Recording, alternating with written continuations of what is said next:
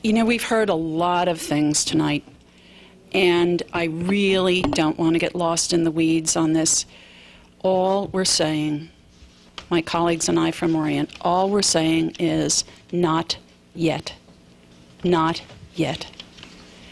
We are not saying we don't want clean water for school children. I would go crazy if my towels looked like that lady's towels. I mean, you know, that would drive me nuts. So I'm not saying that I don't want her to have fabulous water. What I am saying is we want to play team ball about the comprehensive plan. We want to do things in a proper sequence. We want our scenic vistas protected by good zoning. We want to do this in a properly thought out process. And so what we are saying is not yet.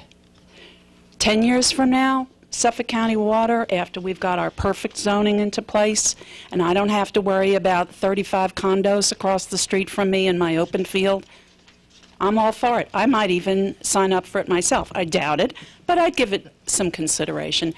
We are just saying not yet. Please help us protect what we have in Orient.